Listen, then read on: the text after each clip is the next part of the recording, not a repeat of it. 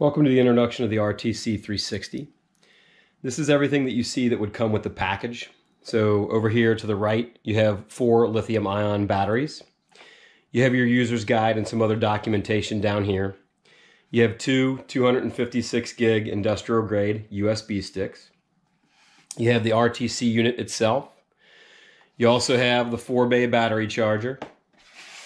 And then up here in the top, you have a couple other accessories and room for other items. So spare batteries could go up here.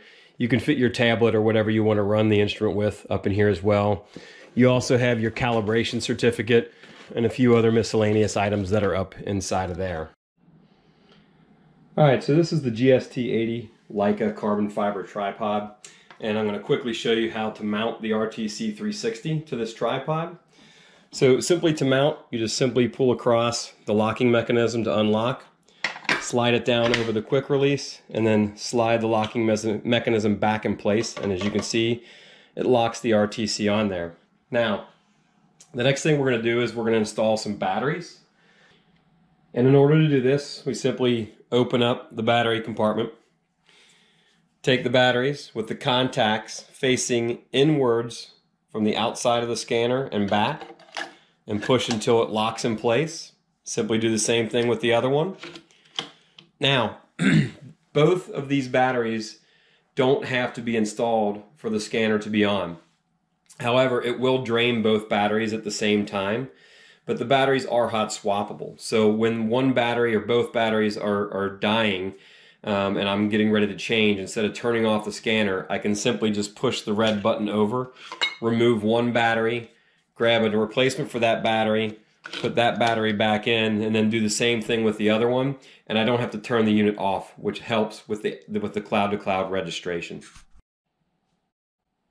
All right, so let's go ahead and insert the USB now. Like I said earlier on, the system comes with 2 256 gig USB sticks, similar to this one right here, and you'll see that one side actually has a slot that goes down the middle of it compared to the flat back side. That slot actually faces to the right as you're facing the screen of the scanner. So just simply open up the dust cover and insert the USB until it snaps into place. And then you can close the dust cover. And we're going to go ahead and turn the unit on right now.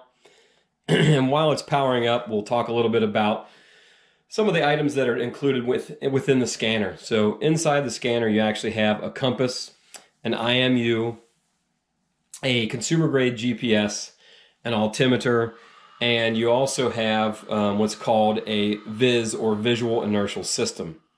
So when you look at the outside of the unit itself, you do have 3 cameras right here on the front side that are behind little panes of glass.